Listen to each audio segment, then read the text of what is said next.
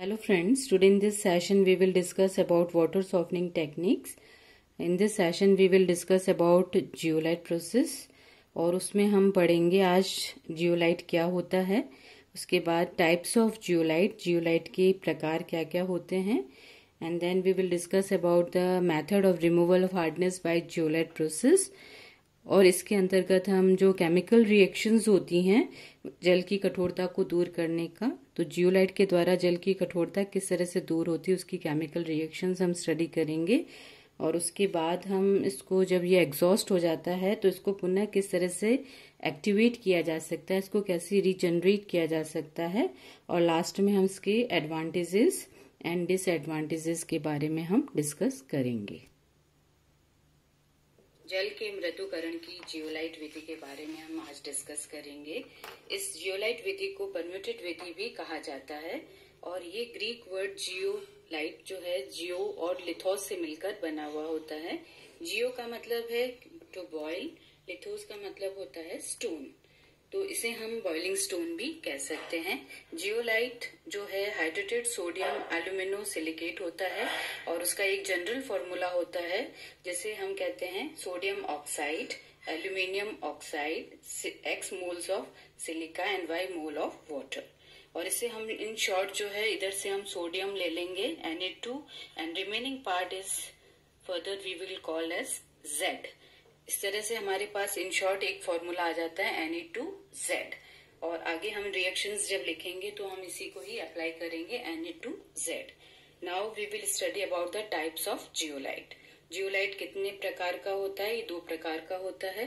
पहला है natural zeolite, प्राकृतिक जियोलाइट, जो कि नॉन पोरस होता है, और बेसिकली हम जो आगे फर्दर काम में लेंगे that is synthetic zeolite. Synthetic zeolite जिसे हम सिंथेसाइज करते हैं, संश्लिष्ट करते हैं, और उसमें काफी सारी एप्लीकेशंस होती हैं और ये पोरस नेचर का होता है। इसके अंदर कैपेसिटी होती है, एक हाई एक्सचेंज आयन एक्सचेंज करने की कैपेसिटी होती है, इसलिए ये बेटर क्वालिटी का हम इसमें आगे फर्दर काम में लेंगे सिंथेटिक जियोलाइट। अब हम पढ़ेंगे कि क्या वर्किंग प्रिंसिपल्स जो हैं, क्या वर्किंग रहती है जियोलाइट प्रोसेस की, उसके बारे में हम देखेंगे। जियोलाइट का फॉर्मूला है Na2Z, तो उसी के अंदर से the sodium ion present in the zeolite gate exchanged with the calcium and magnesium ions which are present in the hot water. तो जो सोडियम आयन है हमारा Na2Z में, वो कैल्शियम आयन और मैग्नीशियम आयन से एक्सचेंज हो जाता है और Na2Z की जगह हमारे पास में अब आ जाता है CaZ एंड MgZ। इस तरह से जो पानी हमें मिला है, the water obtained by this process is free from hardness. जितने भी हार्डनेस उत्पन्न करने वाले जो भी लवण होते हैं, आयन्स होते हैं, उनसे बिल्कुल फ्री रहता है, परंतु इसके अंदर सोडियम सॉल्ट्स भी प्रेजेंट रहते हैं। जैसे अभी हम इसमें वर्किंग में हम पढ़ेंगे। ये आप देख रहे हैं टैंक है एक, उसमें इधर से आपका हॉट वाटर कठोर जल जो इसमें आ रहा है, और मान लीजिए कठोर जल में हमारे पास है कैल्शियम सल्फेट, और ये किससे रिएक्शन करेगा? धीरे धीरे पानी नीचे की तरफ जाएगा और यहाँ पे हमारा है जियोलाइट बेड, Na2Z बेड। तो ये जियोलाइट के साथ रिएक्शन करेगा, सोडियम जियोलाइट के साथ रिएक्शन करेगा। Sodium ion will be replaced by the calcium ion and it will form CaZ and sodium sulfate Na2SO4। तो आपका जब आपका कैल्शियम सल्फेट सोडियम जियोलाइट या जियोलाइट बेड के साथ से इधर से जाता हुआ ग्रेवल से नीचे की तरफ आएगा, तो वो बिल्कुल सॉफ्ट वाटर होगा, बिल्कुल हार्डनेस से फ्री वाटर होगा, और हम इस पानी को क्या बोलेंगे? Soft water. परंतु इसमें सोडियम के सॉल्ट जो हैं वो प्रेजेंट होंगे, इट कंटेन सोडियम सॉल्ट्स। इस तरह से धीरे धीरे जब ये यहाँ पे सोडियम जियोलाइट बेड के ऊपर कैल्शियम जियोलाइट आ जाएगा, सोडियम रिप्लेस्ड हो जाएगा, उसकी जगह कैल्शियम और मैग्नीशियम के जियोलाइट्स बनने लगेंगे। धीरे धीरे इसमें से ये सारे के सारे CaZ और MgZ में कन्वर्ट होने लगेंगे। हम इस चीज को एक रिएक्शंस के द्वारा समझते हैं। जैसे हमारा जियोलाइट है sodium zeolite, when it will react with calcium bicarbonate, this sodium will be replaced by Ca and it will form CaZ and another will be sodium salt, that is sodium bicarbonate। in the similar way, magnesium bicarbonate, if it is present, it will react with the sodium zeolite. It will make magnesium zeolite and sodium bicarbonate. Next one, if the salt is calcium chloride, or we can say it is magnesium chloride or calcium sulfate, magnesium sulfate, all the sodium ion will be replaced by calcium, magnesium, and their sodium salts will be obtained in the form of NaCl, sodium sulfates. इस तरह से ये reactions जो हैं हमने अभी देखी हैं कि जियोलाइट की वर्किंग किस तरह से होती है और उससे हमें क्या क्या मिलता है।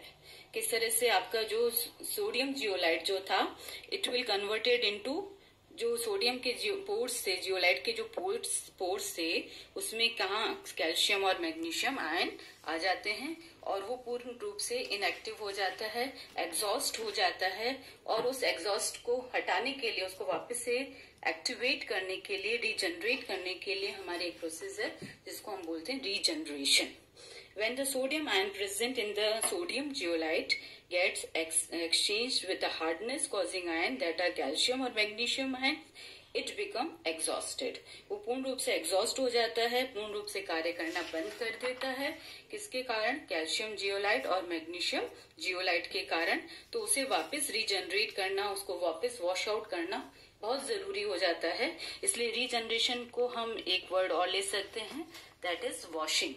इसको हम वापस से रीजनरेट किस तरह से करते हैं? इसका रीजनरेशन बहुत इजी है और इसे केवल now it will be regenerated by treating it with the brine solution. Brine solution, that is 10% NaCl, that is common salt solution, और इससे हम इसको वापस से रीजनरेट कर देते हैं।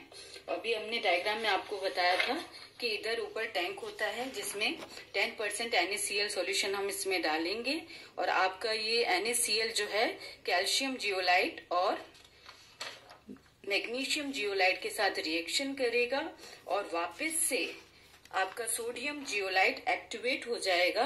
Calcium ion will be replace by the sodium ion और आपको मिलेगा सोडियम जियोलाइट। इस तरह से सिंपल वे में हम इसको वापस से इसको रीजनरेट कर सकते हैं। बहुत इजी है, बहुत इकोनॉमिकली चीपर मेथड है, कॉमन सॉल्ट यूज हो रहा है केवल, तो इसलिए हम इस विधि के द्वारा रीजनरेशन इस प्रोसेस के द्वारा कर देते हैं। Now we will see the advantages, इसके क्या फायदे हैं और some disadvantages, क्या नुकसान है, उसके बारे में भी हम डिस्कस करेंगे। तो first of all we will study about the advantages. First of all we will study about the advantages. It removes hardness up to 10 ppm. इसके द्वारा जल की कठोरता को हम 10 ppm तक दूर कर सकते हैं।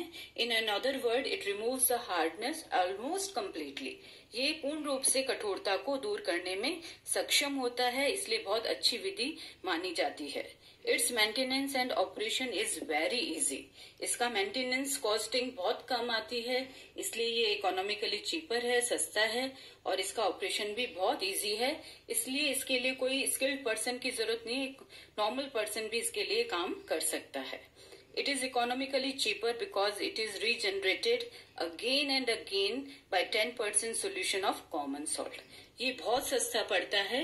जब भी अभी हमने प्रीवियसली इसको हमने डिस्कस करा है कि इकोनॉमिकली बहुत सस्ता पड़ता है। इसको हम वापस से रीजनरेट कर सकते हैं केवल किसके द्वारा?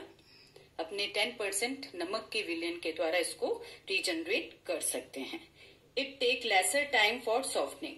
इसमें सॉफ्टनिंग की जो मृदुकरण की प्रक्रिया है वो भी जल्दी से होती रहती है और निरंतर चलती रहती है।